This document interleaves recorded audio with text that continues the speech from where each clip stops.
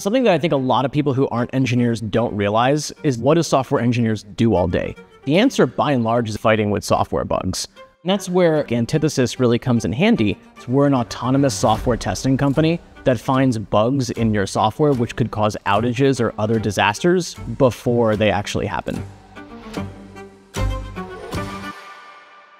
Our success would not have been possible without AWS. The ability to rapidly scale up and get the bare metal compute that we need has been really determinative. We have never run into a capacity constraint with Amazon EC2.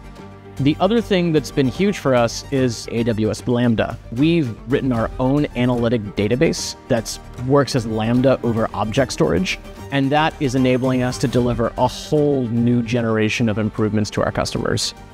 Some of our most security-conscious customers really want our solution running on their own infrastructure. So what we can do is just deploy into their Amazon virtual private cloud, which is a much lower lift for us and also much easier for them.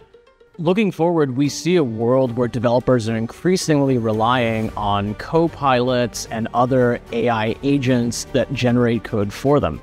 If code is getting generated very fast, it also needs to be checked and validated very fast.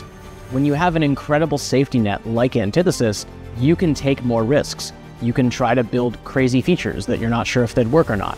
It really just totally changes the way that you approach development, and it makes it more fun.